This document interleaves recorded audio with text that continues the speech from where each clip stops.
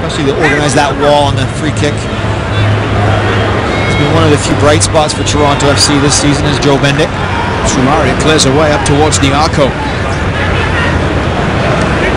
Nyarko back in the starting 11 after coming off the bench the last 3 games for Chicago. Tipped over the top towards Mike McGee. And Mike McGee scores for Chicago. It's his 16th goal of the season. And the Fire leads in the 20th minute of play. Well, you talk about learning curves for young players. Mike McGee pulls off the shoulder of Daniil Henry, times his run to perfection. And does he get a touch on that? I'm sure he's going to claim it.